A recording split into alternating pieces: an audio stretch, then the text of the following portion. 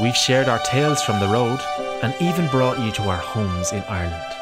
Now we embark on a journey to explore the history and the stories behind the songs. On the first day of January 1892. Now the origin of some of these songs may even surprise you. Amazing grace, how sweet the sound that saved a wretch like me.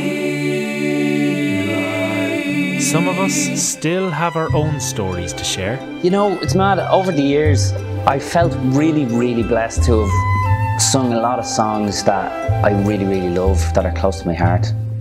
Galileo fell in love as a And some of us would dearly love to be closer to home. Elvis' song Crying in the Chapel, which is the song I covered on CT Inspirational, was written in 1953 by Artie Glenn, and he wrote it for his son Darrell, who was actually still in high school at the time.